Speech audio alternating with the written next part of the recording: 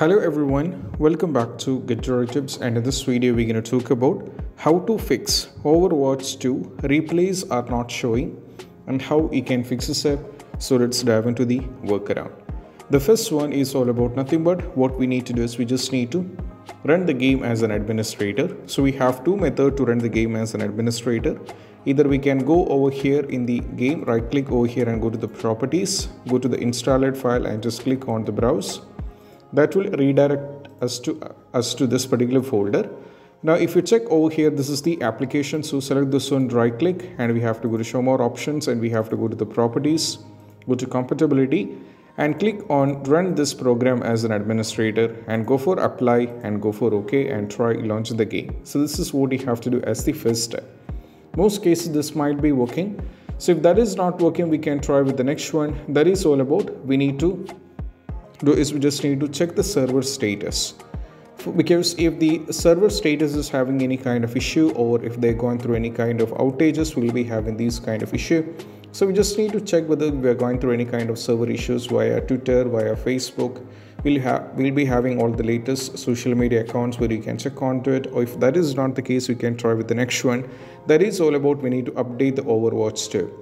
So most probably you'll be getting the update option if any updates are there. So if the update is not there, we can update, we can make one change in the setting. That just go to the game over here, right click, go to the properties, go to updates over here. Right now, as you can see, just select this one. So we are having three options. Always keep this game updated, only update this game when I launch it, and high priority, always auto update this game before others. So you can always keep this game updated, and once you set this up, we can launch the game and most probably that will be working fine. So if that is not the case, we can try with the next one. That is all about we need to repair the game file, which means we have to go for verify integrity of game file. For this, we just need to go over here, right click, and we have to go to the properties, go to the installed file, and we just need to click on the verify integrity of game file. So this is going to take a bit of time because it will cross-check every single files of a game, and if any files are corrupted and if any files are missing, we'll be having this particular trouble. So just do with this, and once you're done with this one, try launching the game. If that is not working, we will move to the next step. Next step is all about we have to allow the game to Windows security.